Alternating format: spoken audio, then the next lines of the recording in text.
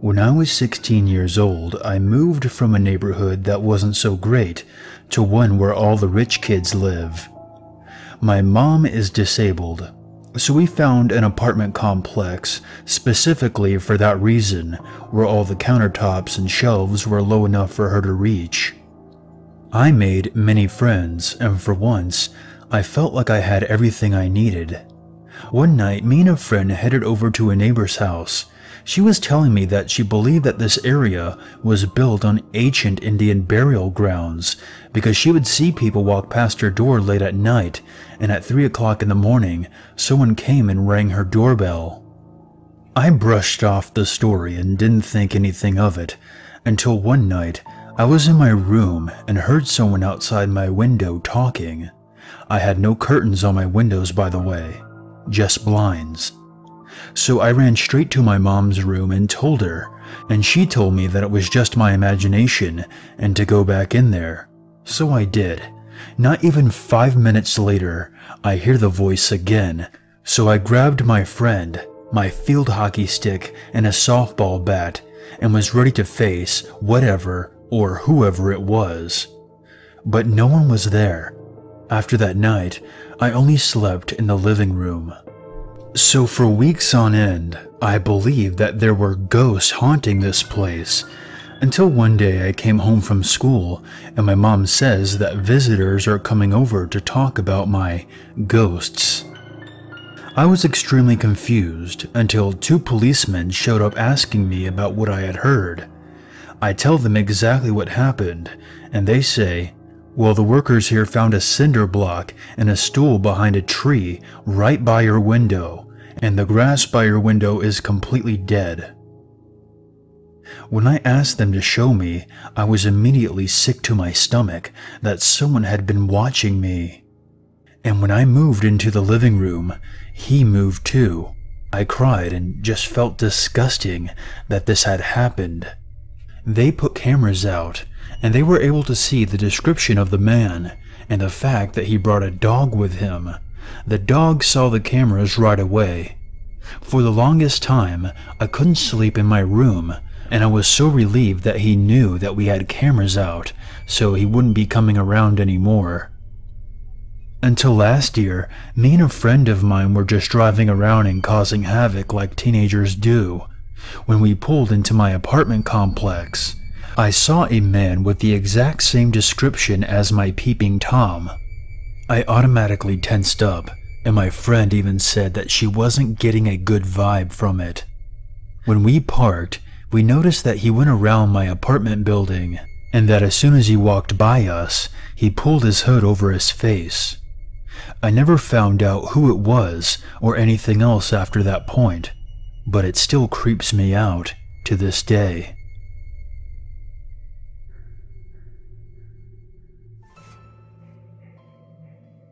When this encounter happened, I was only 10 years old, and my older sister was 12. Our father passed away when we were very young, and to this day, our mother never remarried.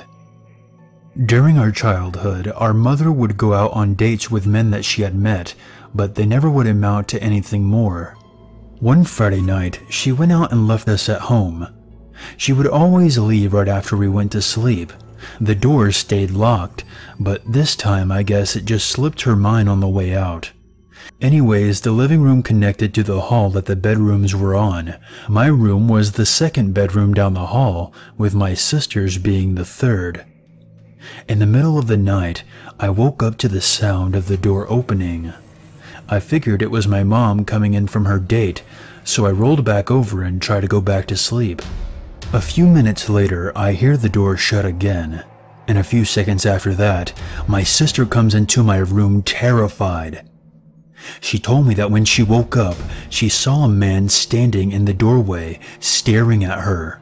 He was wearing a long black trench coat. He never said anything, and when he realized that she was staring back at him, he turned and walked out. I grabbed my baseball bat from my closet and crept out into the living room. The door was wide open. By this time, my sister had called my mom, and she had called the police. When the police arrived, they searched for fingerprints but found nothing. The scariest thing was that nothing was taken from the house. He came in, but didn't take anything. We stayed with our grandmother that night, and the following night. The next day, the police returned to look for more evidence. My mother did notice that one of our chairs was missing from the back patio. It was found in the woods behind our house, on the top of a little hill. This man had taken our chair, sat up there, and watched us. How long had he been doing that? Apparently, there had been 2 other similar break-ins in the neighborhood. He would come in and not take anything, and all the people were single mothers. What would have happened to my mom if she had been home that night? A few weeks later, this hermit guy that lived down the road was found dead from an overdose. I don't know why, but my mom seemed to think that he was the one that was watching us. But there hasn't been any break-ins in the neighborhood since.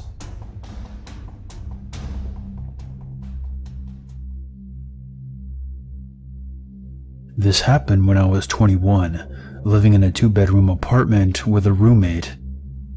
It was the summer, and I had my bedroom window open with the curtains covering the screen. It was around midnight, and I was in bed watching a movie. I started to hear some noises from outside. This wasn't alarming. My apartment complex was pretty noisy, and my window was right by a walkway to one of the parking lots. The noises sounded like footsteps, which made sense because there was a walkway nearby. But they sounded a little close.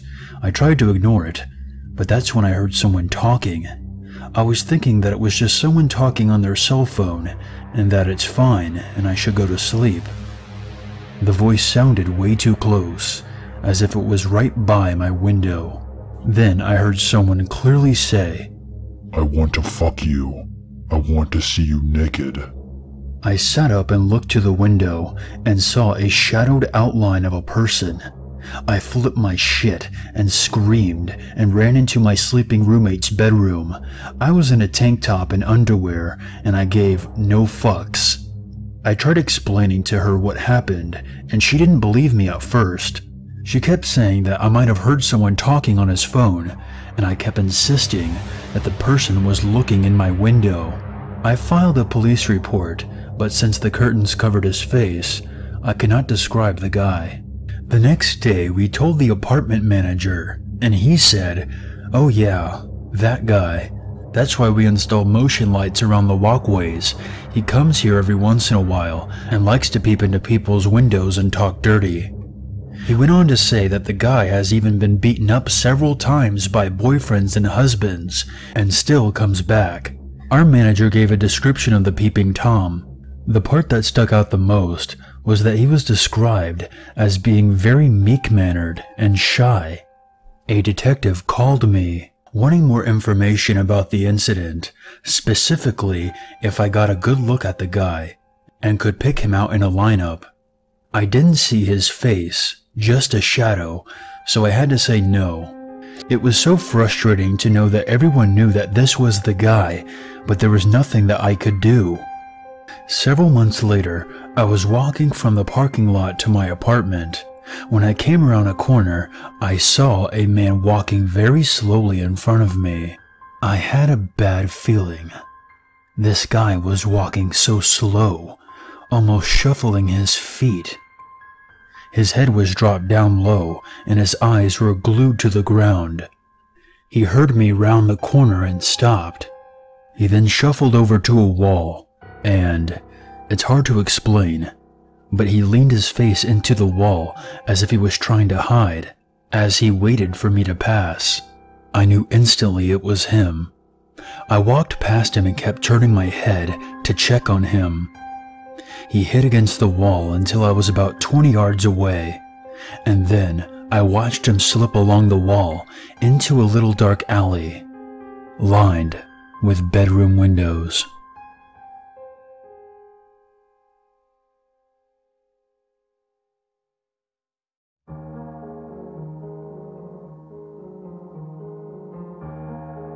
Thank you very much for watching.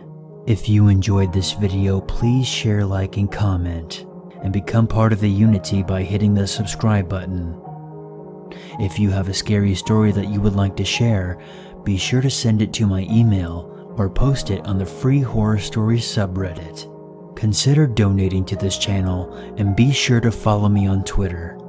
And until next time, stay spooky and never forget, there's always a reason to be afraid.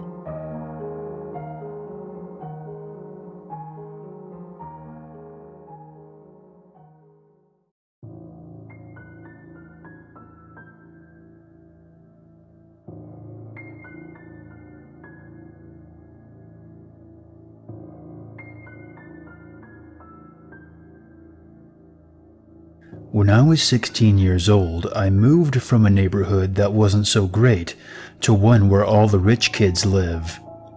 My mom is disabled, so we found an apartment complex specifically for that reason, where all the countertops and shelves were low enough for her to reach. I made many friends, and for once, I felt like I had everything I needed. One night, me and a friend headed over to a neighbor's house. She was telling me that she believed that this area was built on ancient Indian burial grounds because she would see people walk past her door late at night, and at 3 o'clock in the morning, someone came and rang her doorbell. I brushed off the story and didn't think anything of it. Being Tom, I automatically tensed up, and my friend even said that she wasn't getting a good vibe from it. When we parked, we noticed that he went around my apartment building, and that as soon as he walked by us, he pulled his hood over his face.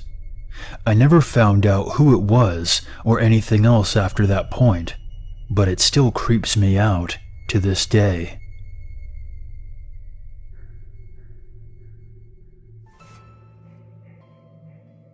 When this encounter happened, I was only 10 years old, and my older sister was 12.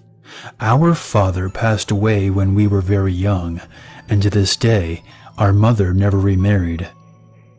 During our childhood, our mother would go out on dates with men that she had met, but they never would amount to anything more.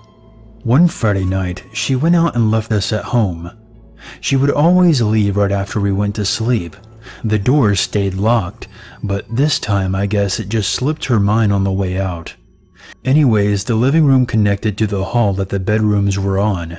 My room was the second bedroom down the hall, with my sister's being the third.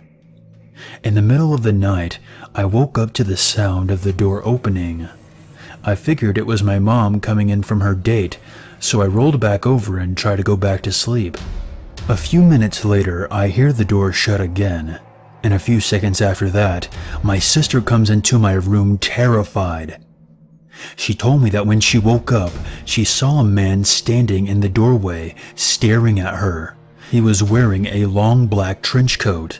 He never said anything, and when he realized that she was staring back at him, he turned and walked out. I grabbed my baseball bat from my closet and crept out into the living room. The door was wide open. By this time, my sister had called my mom, and she had called the police, until one night, I was in my room and heard someone outside my window talking. I had no curtains on my windows, by the way, just blinds. So I ran straight to my mom's room and told her, and she told me that it was just my imagination and to go back in there. So I did. Not even 5 minutes later, I hear the voice again. So I grabbed my friend, my field hockey stick, and a softball bat, and was ready to face whatever or whoever it was. But no one was there. After that night, I only slept in the living room.